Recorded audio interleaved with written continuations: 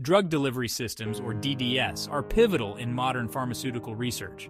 They serve as carriers of drugs, enhancing efficacy and reducing side effects. Drug delivery systems vary, such as nanoparticles, liposomes, nanoemulsions, or bioconjugation. Each type has unique advantages and applications.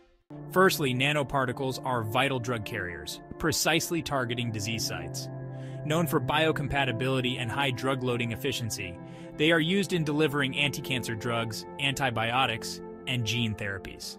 Secondly, liposomes are spherical carriers made from a phospholipid bilayer that encapsulate hydrophilic and hydrophobic drugs, offering excellent targeting and stability. They are used in cancer therapy, vaccines, and anti-infection research and drug development. Thirdly, nanoemulsions are nanoscale emulsions of oil, water, and surfactants. They encapsulate hydrophobic drugs, enhancing solubility and bioavailability. Nanoemulsions are crucial in oral medications, topical drugs, and cosmetics. Fourthly, bioconjugation links drugs to biological macromolecules like proteins, antibodies, or DNA for controlled release and targeted delivery.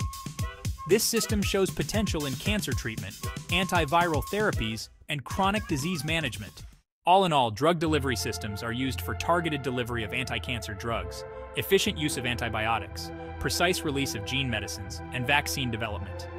They enhance drug efficacy, reduce side effects, and improve drug cycle time. As a global leader in chemical supplies, we provide comprehensive drug delivery system development services. With advanced technology and a professional R&D team, we offer one-stop service from design to evaluation. Whether it's nanoparticles, liposomes, nanoemulsions, or bioconjugated systems, we deliver high-quality solutions.